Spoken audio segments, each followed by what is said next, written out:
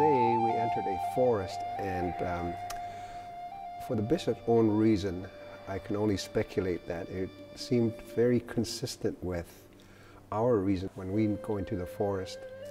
And everything that we do is related to Mother Earth, the relationship that we have with the forest and the animals and the plant world. When the bishop went there, that was my, I guess, thoughts of how similar his reasons and rationale would be for going into a forest, to be alone and to spend time with his spirit, his mind, his heart, his soul, and in his physical state.